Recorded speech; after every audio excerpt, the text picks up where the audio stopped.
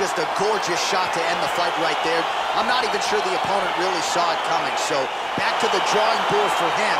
But for the winner, this is certainly exactly what he was looking for here tonight. All right, DC, no telestrator tonight, but we're going to get you some highlights from this one. This was a fight that had it all, and for my money, his best performance to date. His best performance to date in the biggest moment.